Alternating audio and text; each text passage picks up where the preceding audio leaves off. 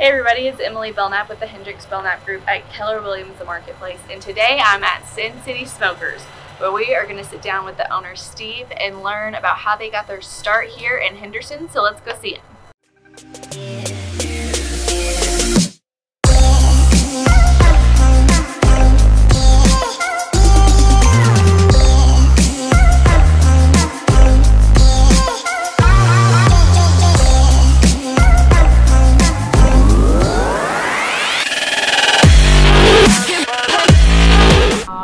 Well, Steve, thank you so much for having us in today. Oh, it's my pleasure, Emily. I'm glad you guys were able to come out. We love the way you have this place decorated. So, thanks. Did you do it yourself?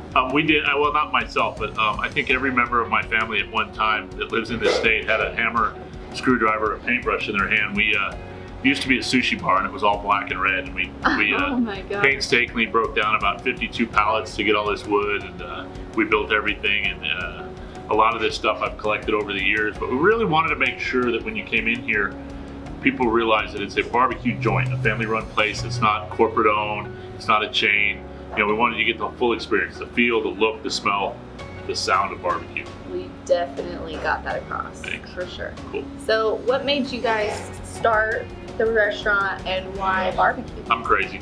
Yeah? I must be, because I've been in this business over 45 years. I've done I was a sous chef, a saucier in a French restaurant for a lot of years. I've done every kind of food and found cooking over fire and outdoor cooking and barbecue to be my passion. When I say barbecue, I don't just mean the food, I mean the way of life. It's a barbecue life. If you think about growing up in your childhood, you can probably relate. Every time we celebrated something, it was around some kind of a barbecue. And I don't care if you're grilling tacos in East LA, doing lobster and clam boils in New England, or you're roasting a whole hog in Arkansas, or putting T-bones on the grill in Texas. It's a barbecue. And that's, you know, when family comes around, the food comes out, everybody's having a good time. They're telling stories, you know, people you don't see for a while, cold ones going around. It's just, you know, that's a barbecue. It's a spirit, it's a life. And more than that, barbecue it's a spirit from the people that do it.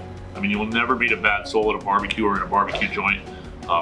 You know, I've been all across, I've had the privilege to go all across this country and to get in to some places that I've been around for 3, 4, 5 family generations, which are the best places. And there's just nothing like the feel of true barbecue and true Southern hospitality. I completely agree. So I'm originally from Tennessee. Then you understand what I'm talking about. Yes, so we're a big barbecue family. So are you from Vegas? I'm a Colorado hillbilly. Yeah. I have family from Texas and family from Arkansas. And it's funny because I have a lot of people come in and say, well, what style is your barbecue? Good. They don't like that answer. And really the thing is, we don't do just one style. I mean, like I said, I've had the opportunity to travel all over this great country and try a lot of different things. I just took the best of what I found that I liked. So we kind of do like a Carolina style with our pork. We kind of do Kansas City style with our ribs. We definitely do Texas style with our brisket.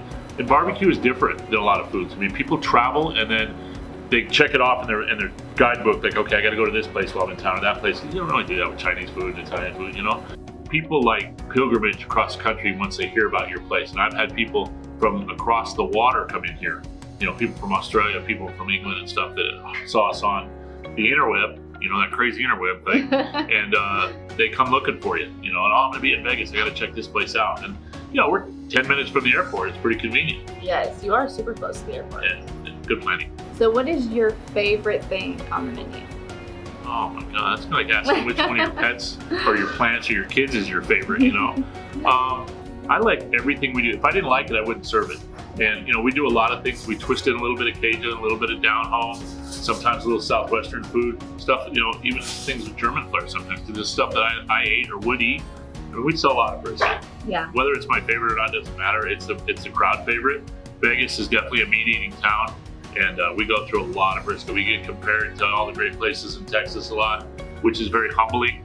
And it's a high critique mark on my chain. You know, I like everything we serve. So if there was one thing, that's why I look like this. If there was one thing that maybe somebody who hasn't heard of you or hasn't been in yet, the one thing you would want them to know, what would that be? You know, we do it a little different. We don't buy the cheapest meats. We cook with love and passion. And we start fresh every day, literally. So where can people find you? Is it on social? You can't. We're hidden. Only the cool kids know where we're at.